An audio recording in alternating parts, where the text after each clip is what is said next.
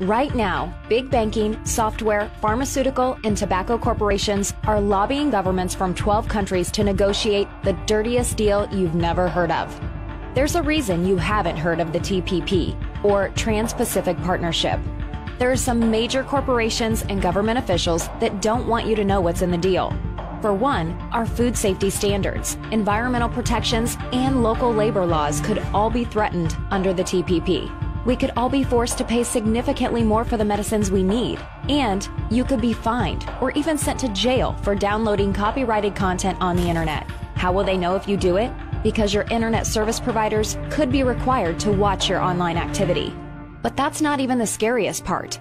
The TPP gives corporations the power to sue our government in secret foreign tribunals over any law or regulation they claim affects their expected future profits. Don't believe it? It's already happening. Recently, after Canada said U.S. big pharma corporation Eli Lilly's drug price-raising patents were not legit, the firm sued the Canadian taxpayers for a staggering $500 million. And now billions of dollars are being demanded from Germany after it decided to phase out nuclear power following the Fukushima disaster and improve environmental standards for coal-fired electric plants. Philip Morris and Chevron are in on the game too, raiding taxpayer dollars and trying to reverse crucial policies we all rely on. Thankfully, not everyone is willing to sign on the dotted line just yet.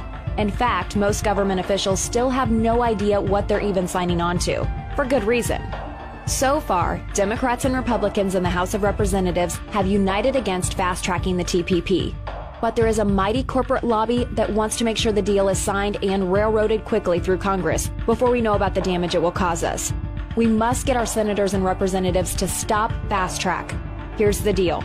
Without a strong public outcry, politicians will only hear the concerns of multinational corporations.